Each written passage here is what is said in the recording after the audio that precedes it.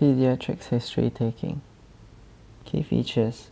The child's age will determine the way history taking and examination is conducted, and also it will determine the management plan. The nature of the problem. If the kid is acutely ill, the history taking must be focused and concise.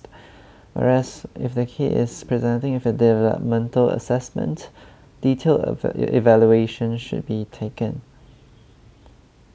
Observation.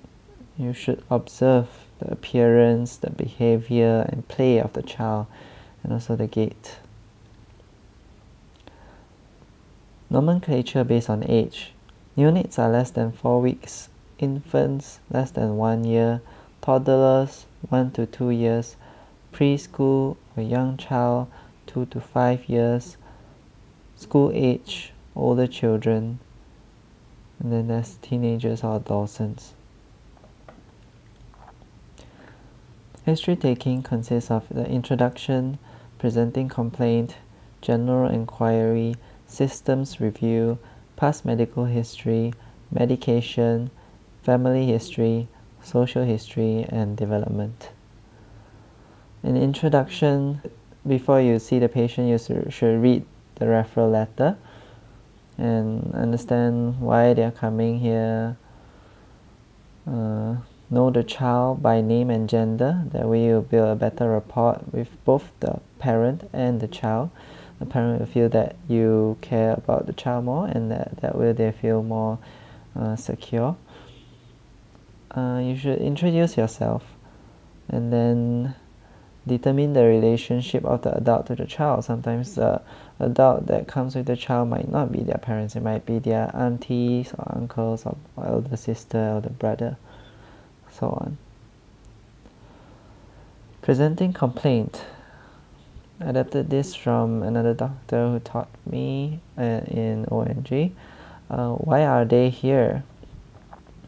Although you might have already read it in the referral letter, it's still good to ask an open question to reconfirm why they are here and the onset and progression of it. When did it start and how did it progress? Did it get better? Did it get worse? Were there any previous episodes before this? Is there anything that makes it feel better or makes it feel worse? For example, if you got a headache, does sleeping make it better? Were there any other associated symptoms along with it? You have to ask close questions, not just ask them an open question like, are there any associated symptoms? But as you know more about the particular complaint, you will know what associated symptoms you ask. For example, in headaches, you ask about nausea. You want to associate, if it's associated with nausea, it might be migraine, etc. What was done? Did they go to see the doctor? Did they go to the pharmacist to get some medications? And how is he or she now? Did the medications help? Is the headache less now? General enquiry. Because you ask about the general health, how active is the child at home? This can tell you a lot. When was the last time he was his normal self? This can tell you the onset. It might be much earlier than they might have thought. Normal growth. Is the child following their height and weight centiles? If they are lower than their height and weight centiles, they might be malnourished, malnutrition. So ask about their appetite and drinking. Are they eating or drinking well? Any recent changes in behavior. Next we go to systems review. You can go through everything just briefly, or you can go through the relevant ones once you have more knowledge on it. I arranged it so it's top to bottom, general first, then start with the brain, neural.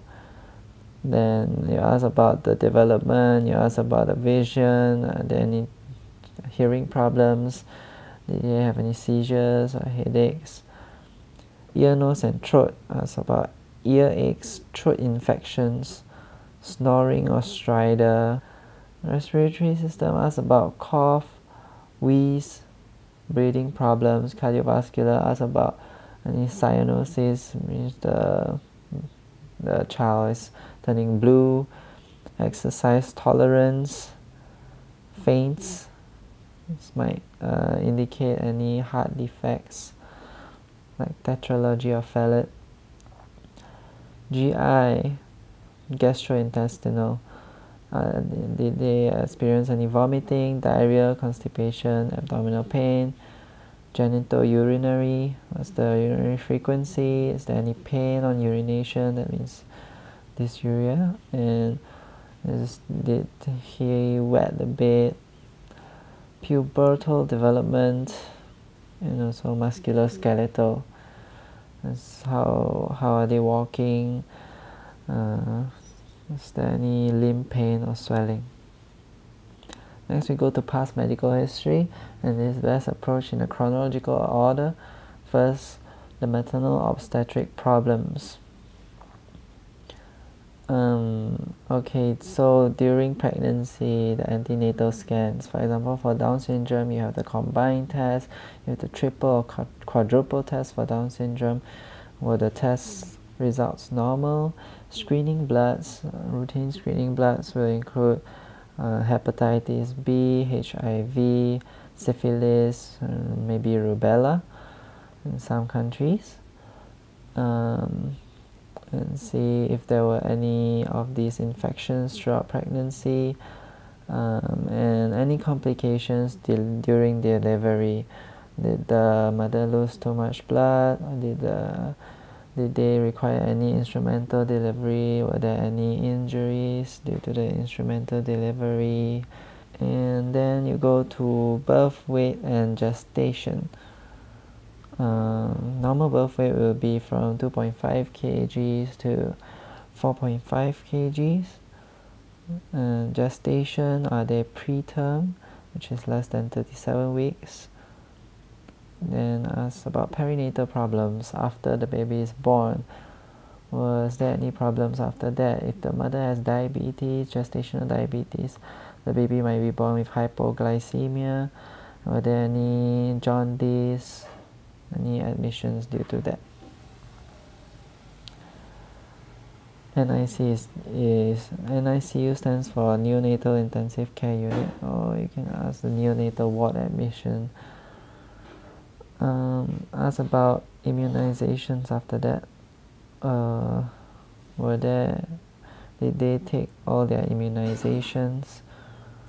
Might have been a preventable disease, so take your vaccines, please. Past hospital admissions after that. Next is MFS. M stands for medication history, F stands for family history, and S stands for social history.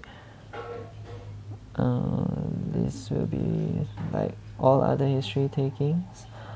Medication history asks about the present and past medications and any drug allergies. Family history asks for a family with similar conditions. It might be a genetic disease. Social history, this is to try to understand the social circumstances of the child, who the child lives with, who takes care of the child. Anyone in the family smokes, this might cause any respiratory problems to the child. Drinks or do drugs, this might show that they do not have a stable, comfortable home environment. Finance asks what the parents do for a living. Are they financially stable? Can they provide the meals for the child? Inability to do so may cause malnutrition and underdevelopment of the child. The child's preferred play or leisure activities. If the child prefers to play alone, it might be autism or something like that. How has the illness affected him? And the last one is development. Mother knows best, so ask the mother If there's anything that she noticed that concerns her, and I've arranged this from head to toe again. So from the brain development, you can assess this by development milestones, what age they started walking or talking, how's the progress at school. Then you go to any visual problems, any hearing problems, and then any bladder or bowel control problems, especially in the young child, and then any TBS, temperament, behavior, sleeping problems. Okay, that's all I have for you. This is a summary. So history taking includes introductions, then introduce yourself, know who is the competing adult, know the child by name and gender. That way you'll build a better report. Presenting complaint and its history. Why are they here? What's the progression? What was done and how are they now? General inquiry asks about any changes in behavior. Systems review asks about each of the different systems. If you know the presenting complaint better, you don't have to ask everything. You can just focus on few systems that are relevant. But if not, just go through everything briefly. Past medical history in chronological order, from antenatal to intrapartum to postpartum. Any problems with the delivery, any problems with the baby after delivery, and then the immunizations and any hospital admissions thereafter. Then you go to MFS, history, medication, family, social history, and then lastly development. Thank you.